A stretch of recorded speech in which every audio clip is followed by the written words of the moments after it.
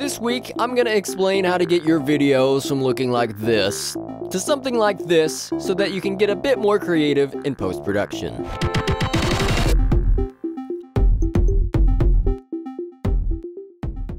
I'm going to be using two common entry-level cameras to show you how to set your basic settings.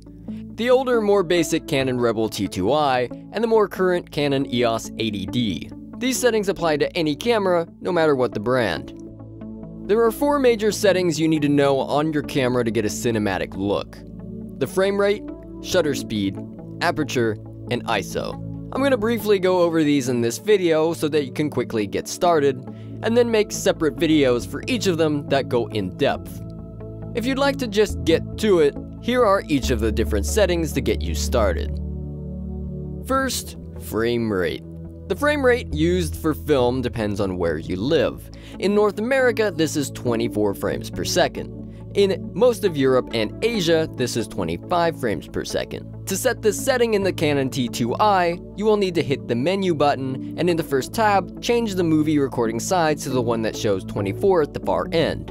I'm in North America, so for everyone else, this will be 25 for PAL cameras. Anything higher produces a smoother image, perfect for things like vlogs or sports, where we want it to feel more lifelike. But movies feel more dramatic and surreal than real life, so we want to use lower frame rates. To show you the difference, here is a tracking shot at 60 frames per second, and the same shot at 24 frames per second. The next setting you will set is the shutter speed.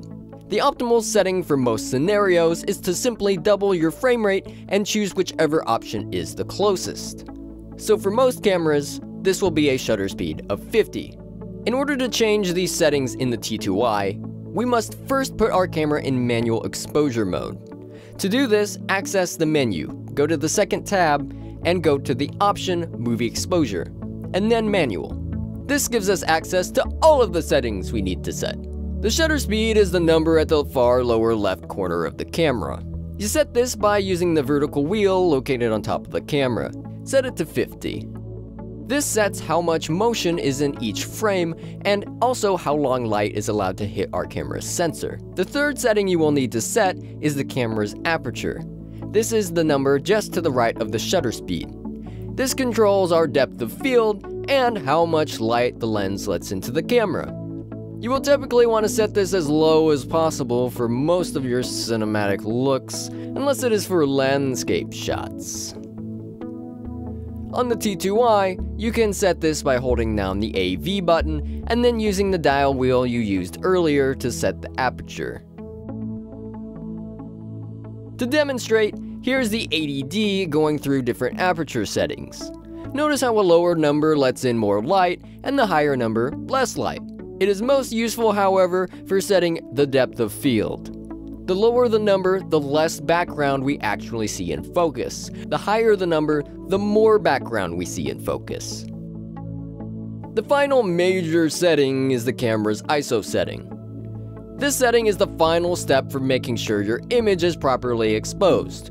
Or in more simple terms, not too dark, not too bright. This image is just right. The ISO is how sensitive the camera is to light. You set this by hitting the ISO button on the top of the camera and then using the dial to change the setting. You can start off by setting the camera to auto ISO, which will try and correct your overall brightness automatically without changing the other settings. But indoors or in dark scenes, this can cause disgusting grainy images. So once you are comfortable, you really should set it manually. ISO digitally boosts the light in the image. So you want the lowest setting that you can possibly get while still getting a properly lit image.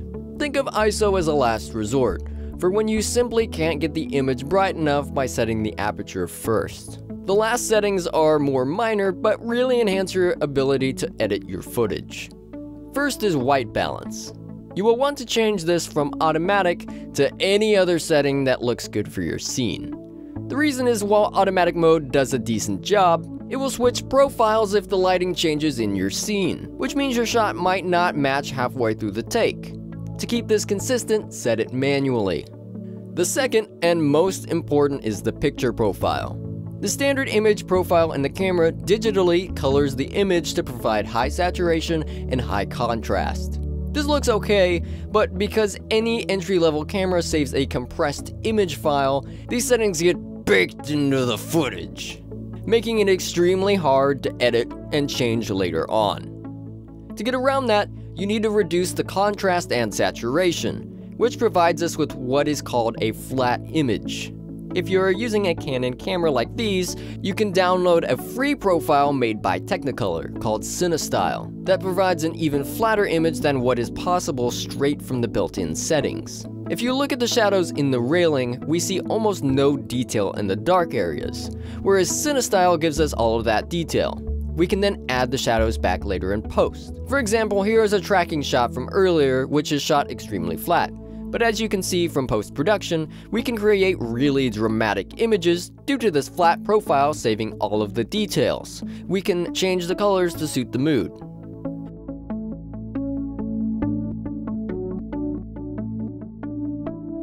And there you have it, all of the basic knowledge you need to start getting more cinematic footage. Be sure to subscribe for when I release the in-depth videos for all of these settings, and like the video if it helped you out. And in the meantime, feel free to keep yourself entertained by any of my other videos. Thanks for watching, and I'll see you next week.